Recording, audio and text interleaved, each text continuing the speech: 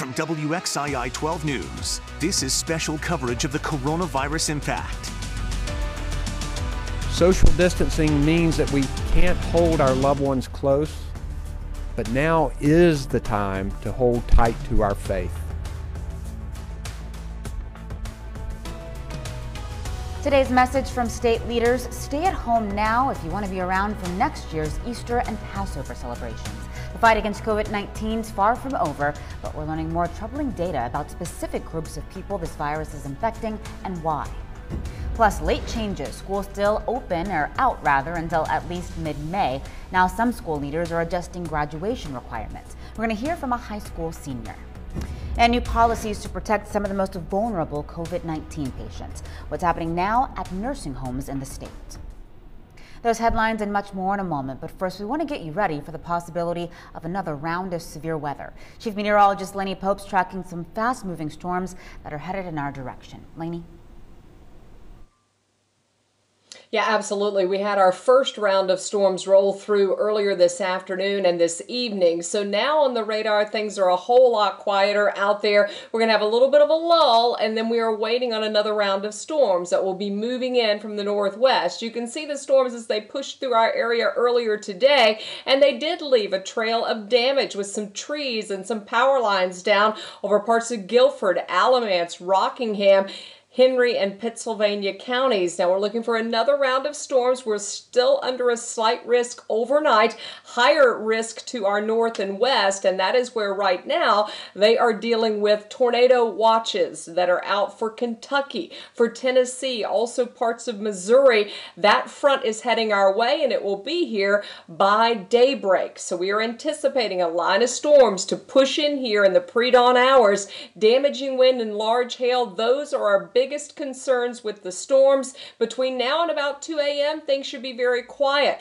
Around 2, 3, 4 a.m., some of those storms will start to move into the mountains, and then they'll start to press into the triad by about 5 a.m., 6 a.m. tomorrow morning, it looks like. And yes, we could have some heavy winds with those storms as they push through. We'll have more on what you can expect, the timing, and when things will clear out coming up, so stick around.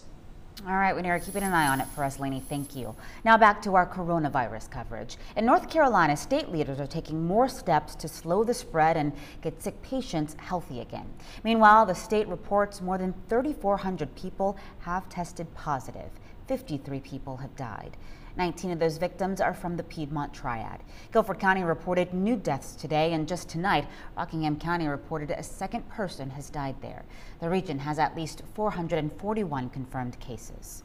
Right now, only a few counties are reporting the number of coronavirus patients who are recovering, but there is some positive news here for the Triad. 59 people have recovered in Forsyth County. In Davidson County, the number is 36.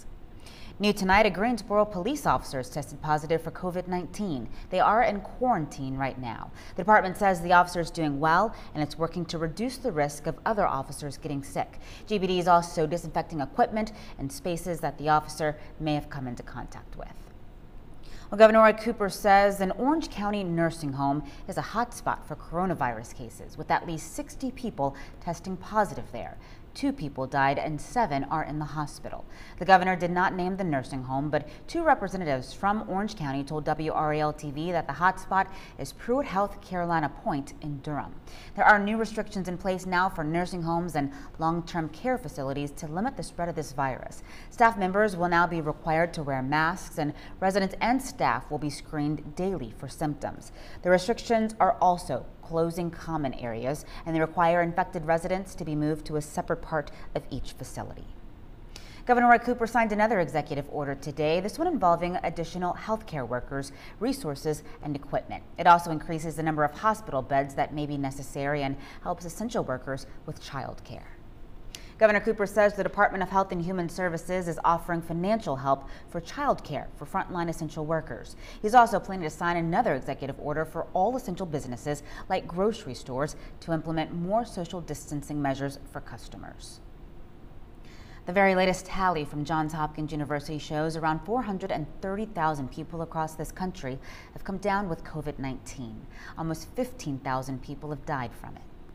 Health experts are still working to determine how COVID-19 is impacting different groups of people, particularly African Americans. Our Jared Hill is in Washington with a look at the data. Based on the data from a handful of states, we do know that COVID-19 is disproportionately impacting Black Americans. Now there's a push from the state to the federal level to figure out a better way to collect some of this data and how to save lives. The medical community is pointing to the fact that Black people tend to have a higher likelihood of underlying conditions like heart disease and asthma, which can make the coronavirus worse.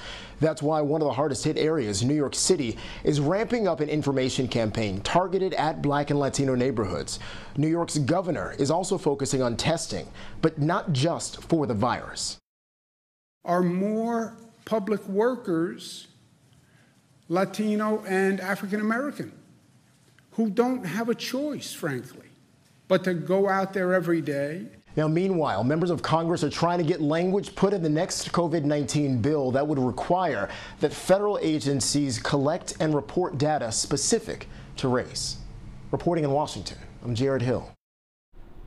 Jared, thank you. Racial data is only available for a portion of coronavirus patients in North Carolina. But here's what we do know. The Department of Health and Human Services says Black or African American people make up 38% of the state's laboratory confirmed cases. Caucasians make up more than half. Black or African Americans make up 35% of deaths. Caucasians make up 63% of the deaths reported. Again, information on race is not available for every case in North Carolina. The state says it's missing data for more than 1,000 cases. New tonight, the Associated Press is reporting that the Strategic National Stockpile is nearly out of N95 respirators. It's also running low on surgical masks, face shields, gowns, and other supplies that frontline medical workers desperately need to treat coronavirus patients. The House Oversight Committee released documents showing about 90% of all the personal protective equipment in the stockpile has been distributed to state and local governments. What's left is being held in reserve for federal workers. Licensed pharmacists are authorized to order and administer COVID-19 tests now, thanks to new federal guidance from the federal government. The tests will have to be authorized by the FDA. The Secretary for Health and Human Services says giving pharmacists this opportunity allows them to play a larger role in the response to the virus and makes testing more accessible for people. Coronavirus models show that social distancing is working, and it's raising hopes but also fears that Americans might stop following the guidelines and trigger a second wave of outbreaks. The White House Coronavirus Task Force stresses this is not the time to let up on social distancing. Your foot on the gas and make sure that we continue to strongly mitigate. Today, the White House and Congress started negotiating the next round of aid to pump an additional $250 billion into a program to help small businesses stay afloat and pay their workers. A vote in the Senate is expected as early as tomorrow. And tomorrow, an infectious disease expert with Wake Forest Baptist Health will give an update on the virus in our region and some insight into what the next few weeks are going to look like. You can watch Dr. Christopher Ohl's briefing on WXII 12 starting at 10:30 on Thursday morning.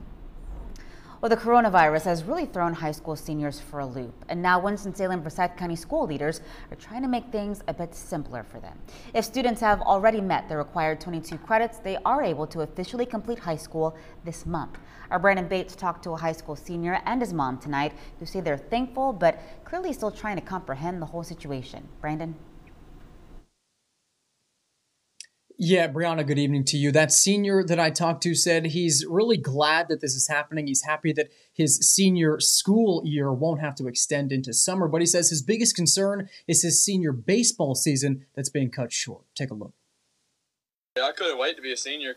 Jason Wynn is sharing a unique experience with the class of 2020. With concerns of the coronavirus spreading, students have been taken away from school and away from big moments that most seniors look forward to. I can't control it, and that's the part that really sucks. To take some pressure off of seniors, Winston-Salem Forsyth County school leaders announced Wednesday that they're cutting some requirements which will allow some students to graduate early. If seniors have passed all of their classes and met all requirements by the time the third quarter grades are posted, their school year can be finished this month. I think it makes it a little easier knowing, I've worked all 3 quarters just for, say, to keep my grades good and stuff so I could graduate. And then, this online class stuff, it's hard. Seniors will receive a pass or fail grade for spring courses up until this point, or have the option to withdraw from graduation required classes and make them up online. It makes it easier for us. Jason was in the middle of his senior baseball season, something that he's looked forward to forever. Couldn't wait to get to my senior year to have a senior season play of baseball. I waited for it my whole life, and it's been taken away. These are the seniors on his team. They decided to take a picture together, not knowing when or if they'll ever play together again. The situation taking a toll on the entire family. He said it best. It sucks. I mean, we looked forward to this forever. And, and we've watched all our friends move up and have their senior moments in senior night. And it doesn't look like he's going to get it this year. Jason says he plans to go to Forsyth Tech after he graduates to get his mechanics degree, and that, too, is up in the air at this point. These seniors were born during the 9/11, and now they're graduating during a pandemic. What else can happen to these poor kids? And Jason told me the last thing that he's holding on to right now is graduation. He wants nothing more than to walk across that stage. He says he's preparing for the worst, but hoping for the best. So far, the school district hasn't made any changes to graduation. They're still set for June 12th and 13th. Reporting live in my home tonight, Brandon Bates, WXII 12 News.